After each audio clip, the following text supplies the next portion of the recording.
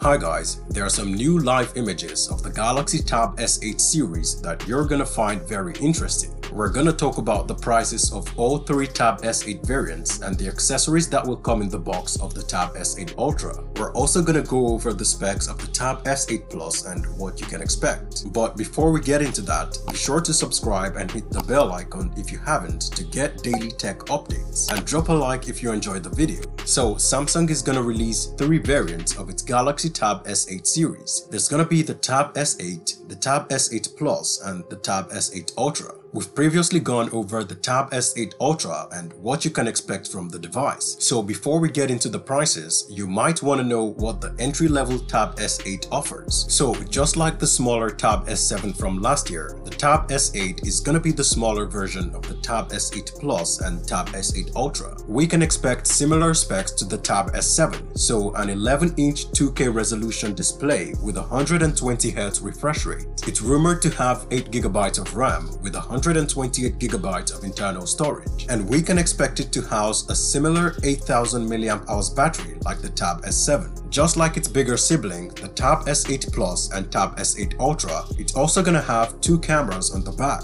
But unlike the Ultra, you'll have one selfie camera on the front. Ice Universe recently said the Tab S8 Ultra will have a new Spen feature that will give a supernatural writing experience by reducing the Spen latency from 9 milliseconds to 2.8 milliseconds, which is about 3 times faster than the Tab S7 series. But he only mentioned the Tab S8 Ultra, so I don't know if this feature is gonna be available on the Tab S8 and Tab S8 Plus. I think it should also be available because all three variants have 120Hz refresh rate and they're most likely gonna use the same Spen. So if Samsung is gonna make it exclusive to the Tab S8 Ultra, it's most likely gonna be by software. The Tab S8 is gonna be powered by the Snapdragon 8 Gen 1 and will have quad stereo speakers tuned by AKG. For the biometrics, it's gonna have a side-mounted fingerprint sensor just like the Tab S7. Before we get into the prices, we have some live images of the Tab S8, Tab S8 Plus, and Tab S8 Ultra. The images are from the device authorization request Samsung had made to the Office of Engineering and Technology. It shows the sizes of all three devices and nothing more. But since it's already going through such authorization and certifications, it tells us the launch date of the Tab S8 series is pretty close. And according to Ice Universe, we can expect it to launch on the 9th of February alongside the Galaxy S22 series. For the pricing, the European prices of the Galaxy Tab S8 series was leaked from a website with not that much of a track record. So I would say take these prices with a grain of salt. According to the website, the base Tab S8 should start between 680 to 700 euros for the Wi-Fi only variant, which is about $780 The Tab S8 Plus should start around 880 to 900 euros for the Wi-Fi only variant, which is about $1,010 and the Wi-Fi only variant of the Tab S8 Ultra should start around 1,040 to 1,060 euros, which is about $1,190 That puts it right above the 12.9-inch iPad Pro. I really hope it's worth that price. For the accessories, Samsung is going to include its new improved S Pen in the box of the Tab S8 Ultra, so you don't have to buy it separately like the Apple Pencil for the iPad Pro. I wouldn't expect a charger in the box of the Tab S8 series because Samsung started that trend with the Galaxy S21 series, so you'd most likely have to buy the 45-watt charging brick separately.